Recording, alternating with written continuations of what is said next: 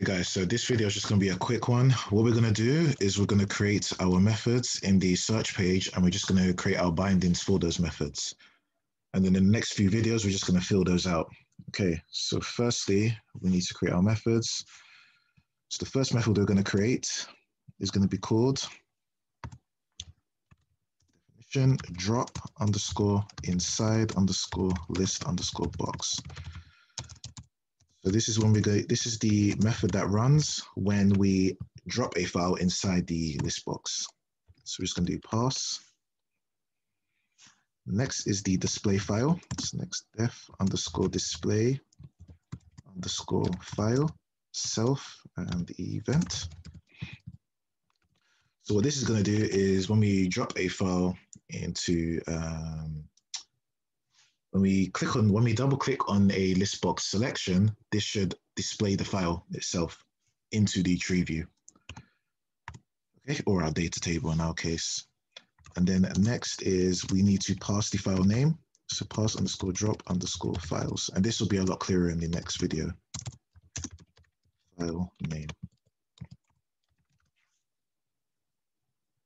And then lastly, we just need a search table. So def search underscore table self and event pass. Okay, cool. So then we just need to bind the widgets to these methods.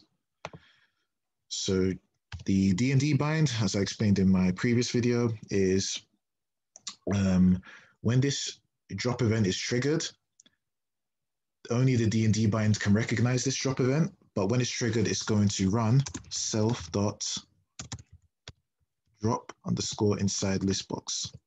Remove the parentheses. Okay, so now this drop is now binded to this callback or function method. Okay, and then this one's double click on the left key is going to do self dot underscore display underscore file.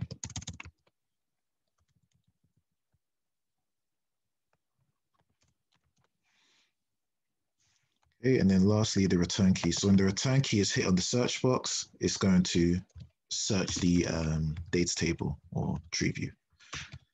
Search underscore table.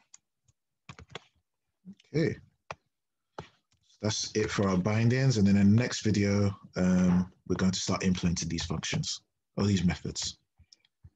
Okay,